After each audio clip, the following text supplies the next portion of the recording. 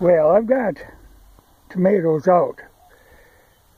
You know, we had a killing frost just the other day, but now it looks good, so I put them all out. But I have had a lot of trouble lately, in the last couple of days, with cutworms. And there the little buggers. Oh, we got 2 of them. You know, they're small, but they will nip off a new tomato plant very quickly. I normally don't have that much trouble with them. I don't know what it is about.